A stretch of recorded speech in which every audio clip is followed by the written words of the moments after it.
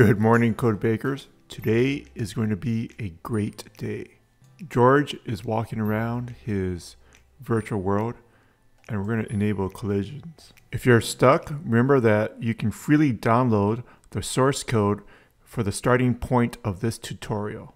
We're first going to move the friend group loader into a separate file so that you can use this file as a template when you load the obstacles. Create a new file under the subfolder loaders called load_friends.dart. I'm going to change the name in a second here. Go into main.dart, isolate the portion of the code that is loading the friend group. So there's only two friends and it loads the TMX file earlier and stores it in home map. Then once you have the home map, you can extract the layer, which is the object group layer friends. Then cut and paste it from main.dart into this new file, add_friends.dart. Pay attention to what the different lines mean, because we will have a challenge where you have to create the obstacle component on your own. Are you paying attention, code baker? So let's convert this into a function that we can call from the main.dart file. This will be the same challenge when you build the obstacle component loader. So let's call it load friends, so it's a little bit clearer than just add friends. Tiled component is from flame tiled. We're going to accept a home map. The home map is loaded in main.dart and it passes it over to load friends. We're also going to pass the entire game over so we can get all access to the variables and methods. So pay attention to what the different lines mean. You're going to have to change the variable names, especially in the for loop, when you build the obstacle component on your own shortly. That friend component is a separate file, which you'll also need to build for obstacle component. And we'll have to import it. So that friend component we built earlier, it's going to pass it the game. One of the reasons for isolating this in a separate file is that if you break the code when you do your own challenge, you can just comment out the call to this particular function. So back in main.dart, we're going to create different lines to load the different components, the baked goods, the character, the friends, and the obstacle components. So right now we're focused on loading the friends. So we'll add this line which calls the function that we just created. Since we isolated out this load friends into a separate file, if there was a problem, we could then comment out this line and not load the friends. Then we know the problem is within that load friends file. In this case, everything is working as expected. Get ready to pause the video after this explanation. This is your challenge. In the lib/characters folder, create a new file called obstacle_component.dart. Use friend_component as a template and modify it. You have to create a new file, right? So in the new file, modify the friend_component portion so that you can load the obstacles.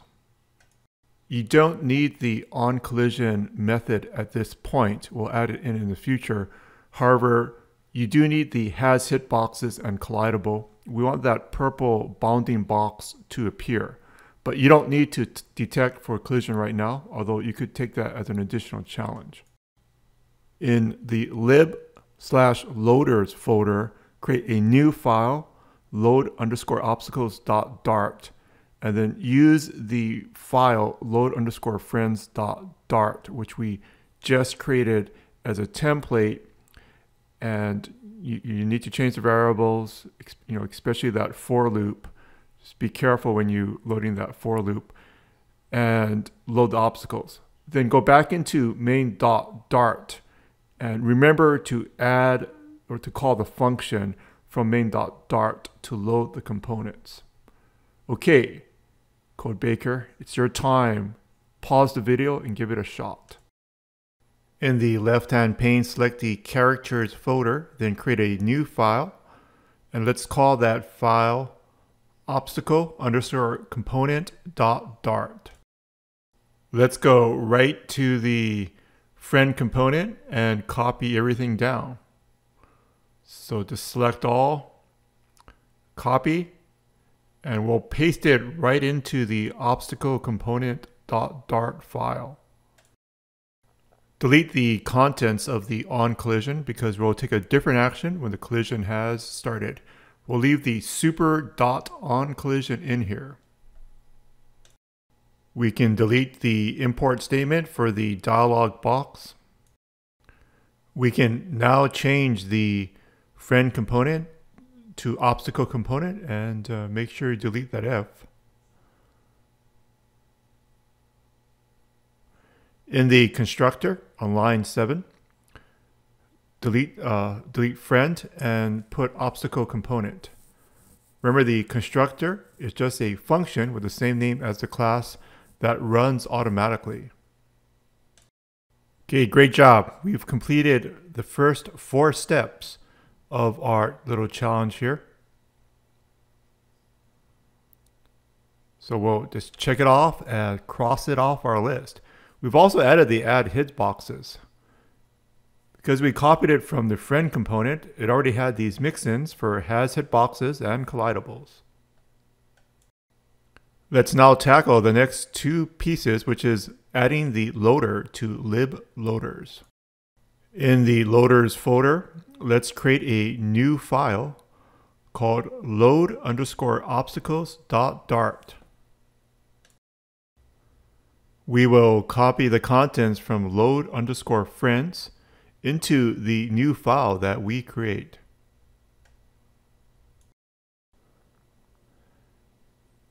After we copy the contents from load_friends into our new file, load_obstacles.dart, we'll need to make several changes.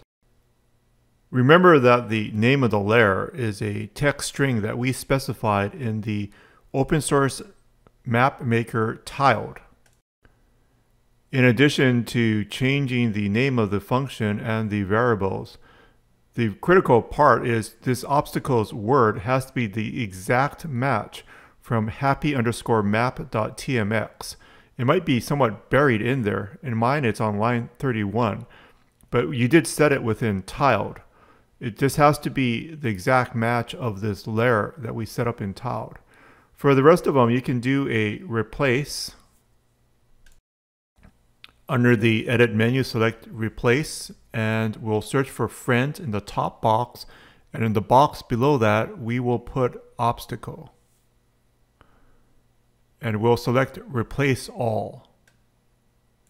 On line 11, the name of our position component is a capital O obstacle. So everything is correct there, except it should be capital O because it's a class. And by convention, the class has a capitalized first letter. Back in the main.dart file, look for the section where you're loading the baked goods and your friends, and let's add in the load obstacles. Instead of passing it the game, because we're in Flame game, we'll just pass it this. Now let's run our code and test it. Beautiful. We now have the purple bounding boxes around the obstacles that we selected. We created these obstacles with tiled. We're not stopping the movement yet. We'll take care of that in the next video. Fantastic. Subscribe to the channel for updates on the more than 50 videos I've made on Flame. The videos with source code are also available for free on Teachable, 100% free course if this is a hobby. In whatever way you choose to learn, make sure you have fun and unleash your creativity. Have a fantastic day.